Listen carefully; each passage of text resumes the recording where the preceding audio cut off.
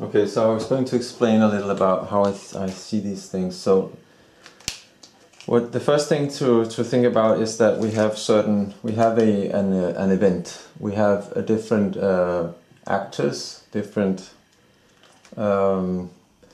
points from which there are things going on. And the traditional way of seeing this is that we have this frame of the interaction, which is where the event takes place, and we have different patterns that are possible, right? Different things that are going on behind that can be activated according to the situation. So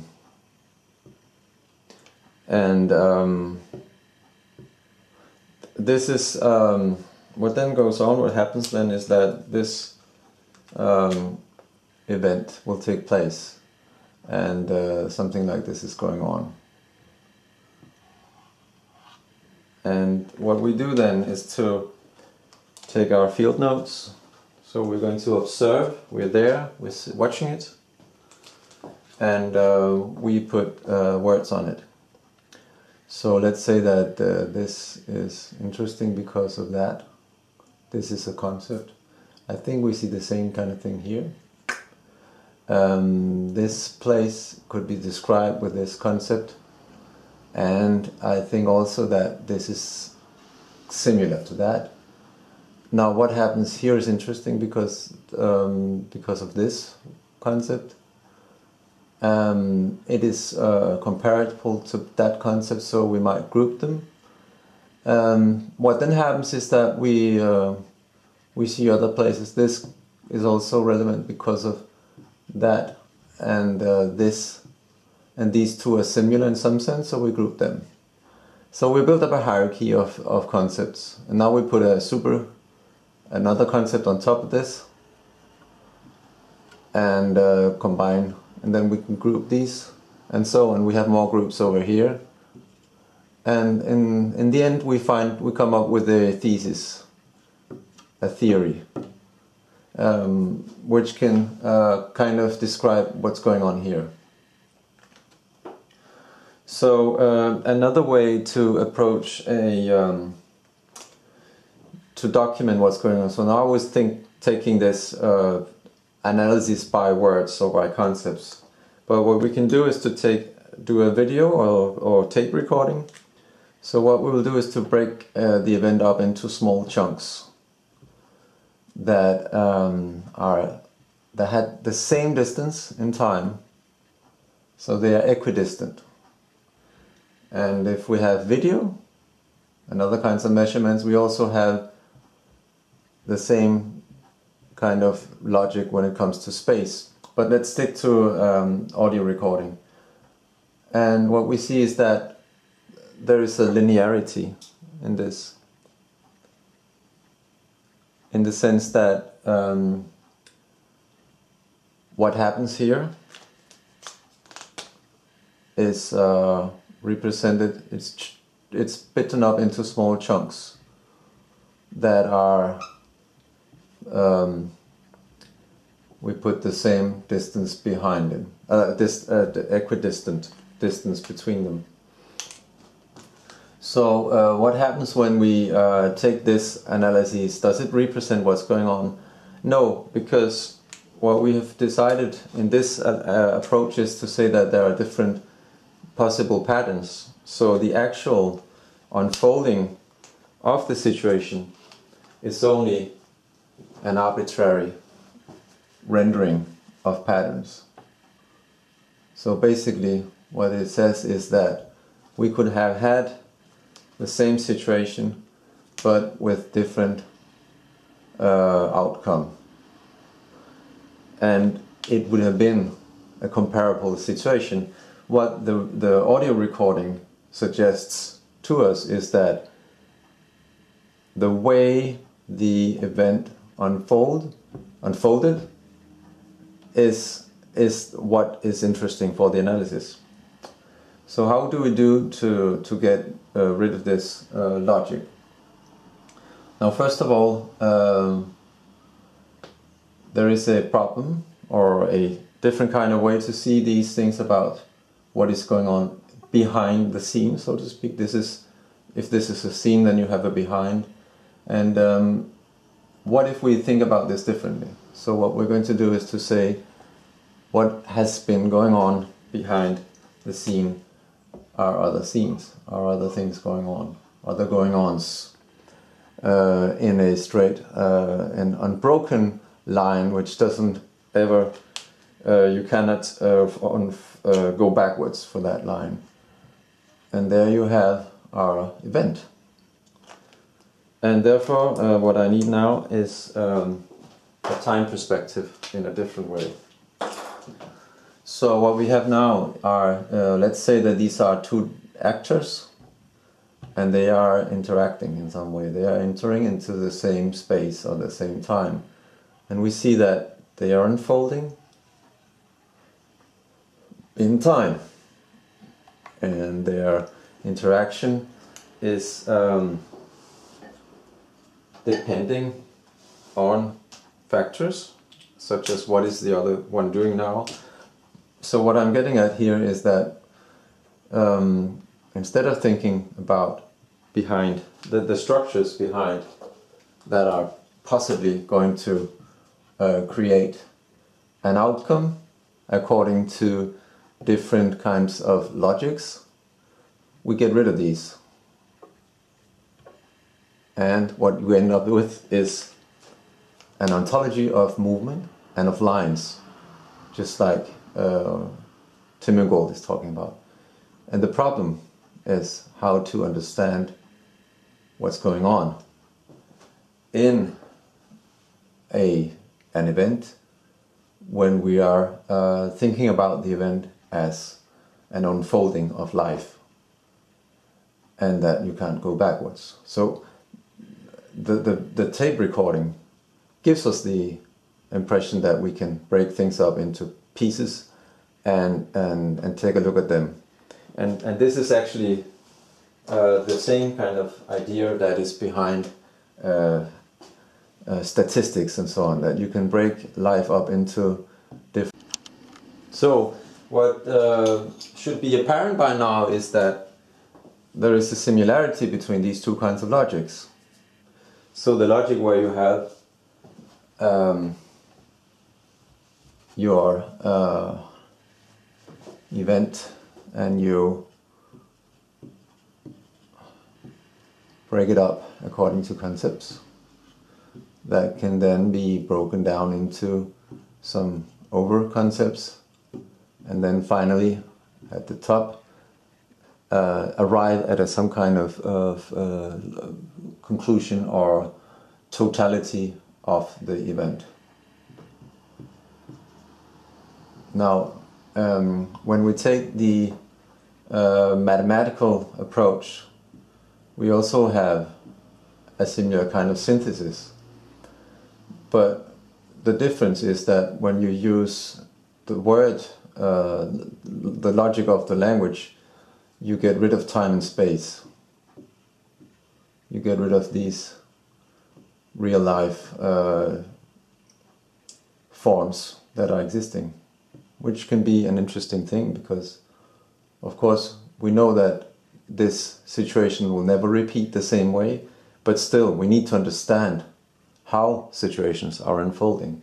What is some kind of pattern that makes these things happen? Because there are many things going on. We need to understand how to be prepared for similar situations, etc., etc. So what the analysis using concept is doing is to get rid of time and space and say that these are patterns that are relevant for a given situation that might unfold in a similar fashion. When we go to the mathematical approach, we can see that we infer a certain idea about time into this. And this is time understood as linear and mechanical. Time is understood as something which can be broken down into equidistant units. You could say the same about space. We want to understand our world according to coordinates, right? So, and we also break it up into equidistant units. The thing about lived experience is that each moment of an experience doesn't have the same weight. So let's say we want to break this interaction up into these little chunks. And we have our, we can do an analysis of the different parameters, like which pitch is that, how much volume does it have, etc. But the thing is that in real life, things are not experienced in this manner. So we might have what seems to be a very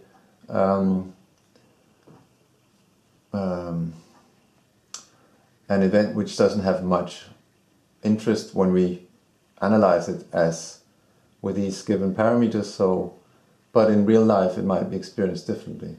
Maybe this one little event is what will count when these actors are moving on to their and following their lifeline in the next event. So, and not that one.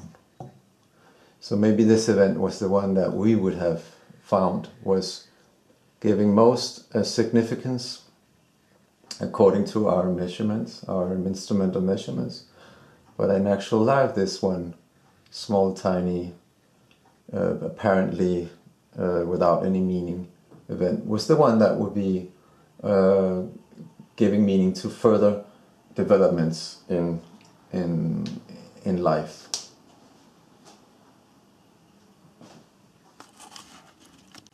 So what we're getting at here is that we kind of have two different approaches. Normally we would put this into humanities and we would put this into natural sciences. So these are our tools to understand what's going on in the world, and there's of course many combinations, like conversational analysis. This is a means of analyzing human speech and interaction using tools that have been derived from natural sciences. And these are possible bridges. What I'm going to talk about now is there a third way? And what I'm thinking is that what we call art is that a possible way to bridge some of these problems. So getting back to our event, we have some beings, some living forms, and we know that they had a history. They have been living. Now, oops, we have an event. And something's going on, let's see what happens. We have accelerations, we have static situations, we have interactions, and all kinds of patterns are unfolding.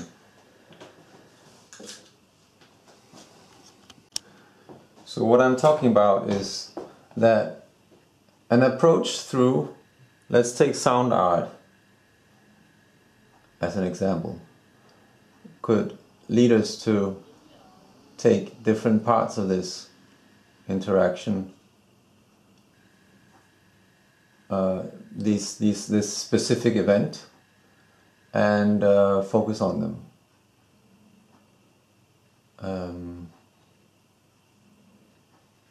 Then, instead of taking the linearity approach from our typical way of analyzing a sound recording, we would take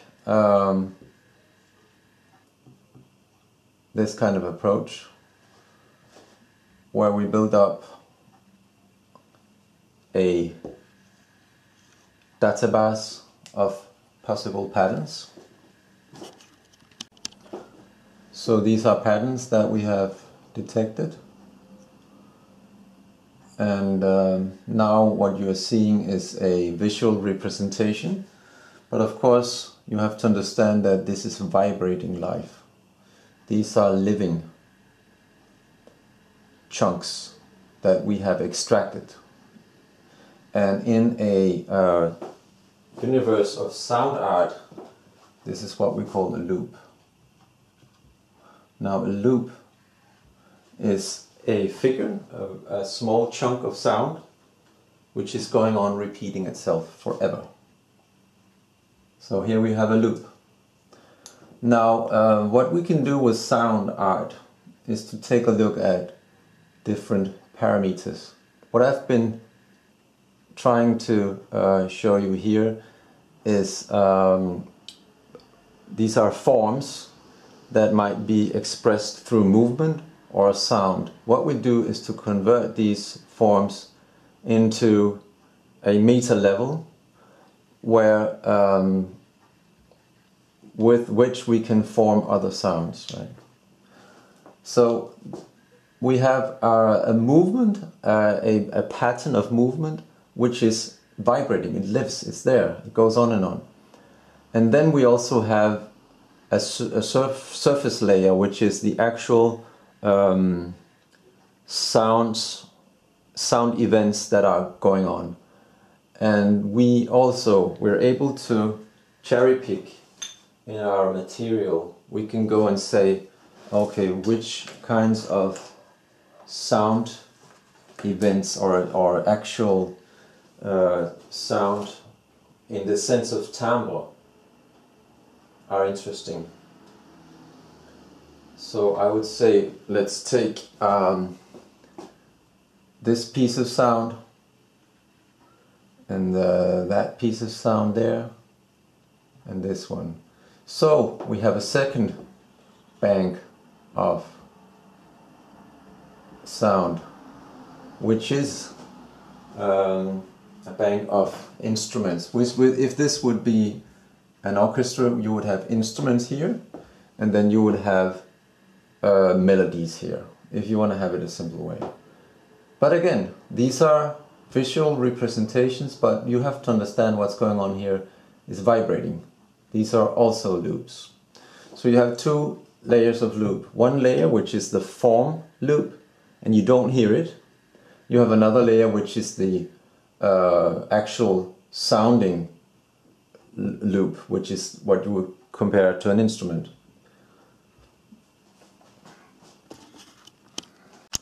So what happens in the analysis, and actually you might also compare this with the analysis through concepts, because you can also talk about a kind of synthesis of levels. Since we have taken our samples of this event, we have grouped them according to different criteria. This is a level of analysis, a first level of analysis, right?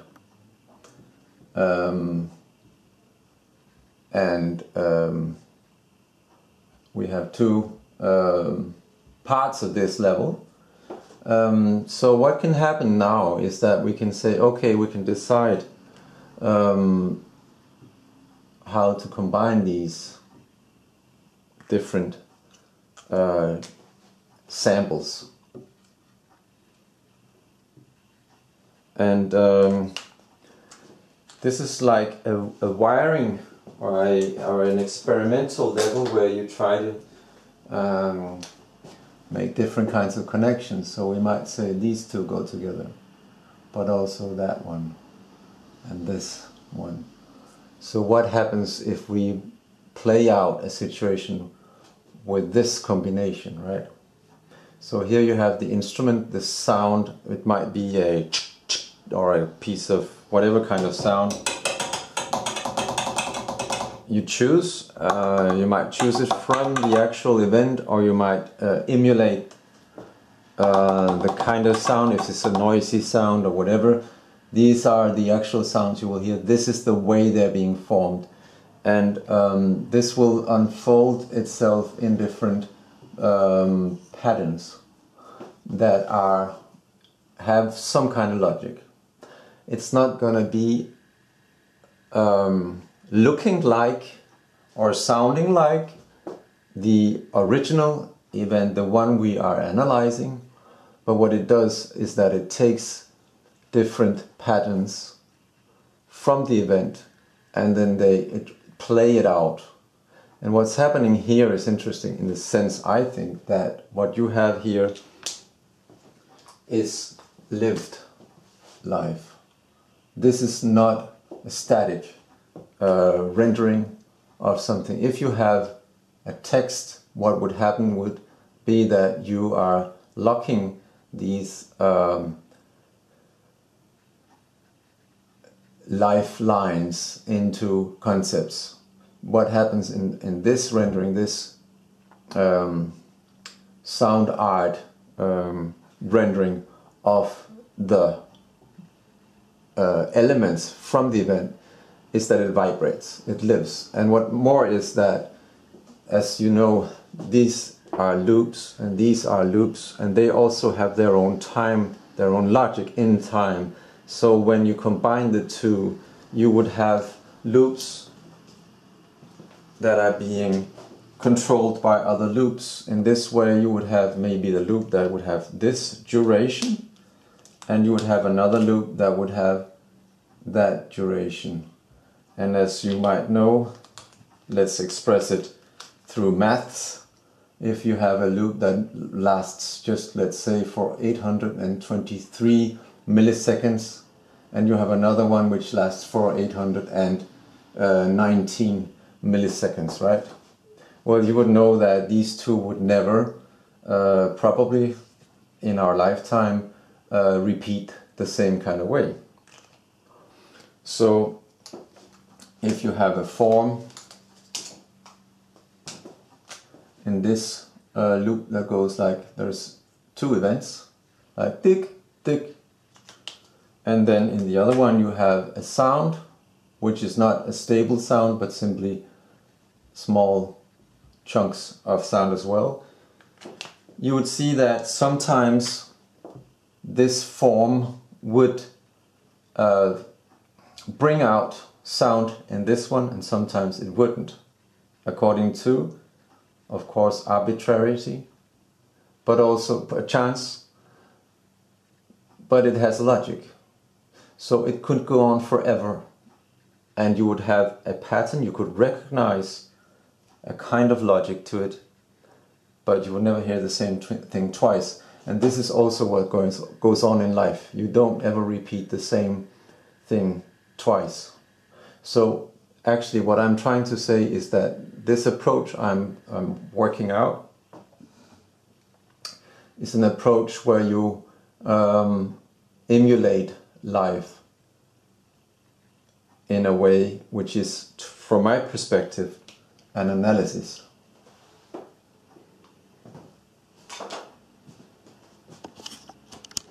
So, to wrap it up, now we had three different kinds of logics that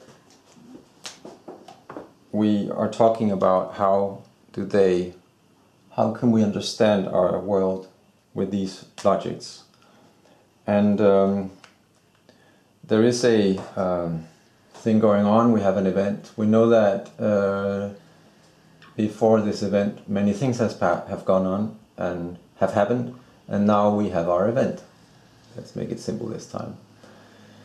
So the analysis using words is working well when it comes to the idea of symbolic representations, because when we have our event, we might also identify things that are going on that we can understand at a symbolical level. For example, words.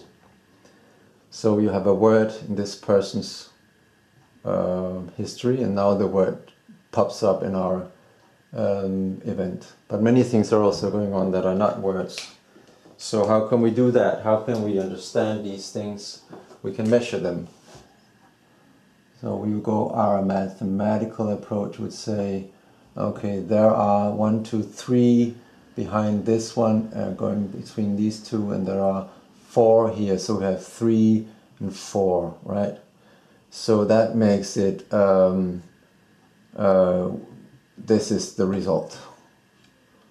Now, and our analysis through words would say, well, we have this combination here, and not that one. So this is our way of understanding it. And then I have my third approach, which is the artistic approach.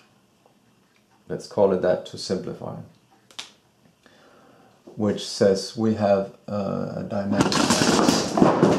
Oops.